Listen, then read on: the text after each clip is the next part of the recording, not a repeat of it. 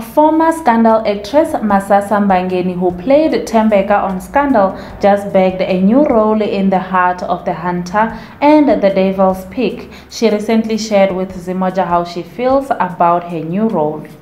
Hello everyone, please welcome to Mashudu Entertainment and thank you so much for clicking on this video. So, Masasa's role, Miriam, is the wife of a retired assassin, Zuko Kumalo, played by Bonko Khoza. So, speaking to Zimoja, this is what she said about her new role. There's nothing to dislike about acting with Bonko Khoza. He is compassionate, driven, talented, and curious about his work. He always wants to do his best, and as the lead on the show, he really leads with gusto and intention. He is incredible with everything he does. Physically, there was a lot of running. I'm grateful I had a talented stunt double, Usisi Pontei, to handle all the other stunts for me because I simply don't have the strength or skill.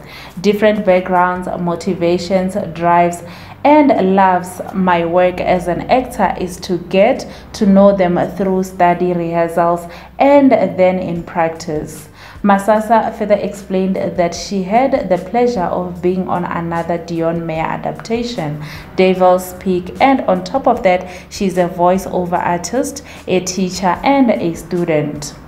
And there you have it, guys. Thank you so much for watching this video.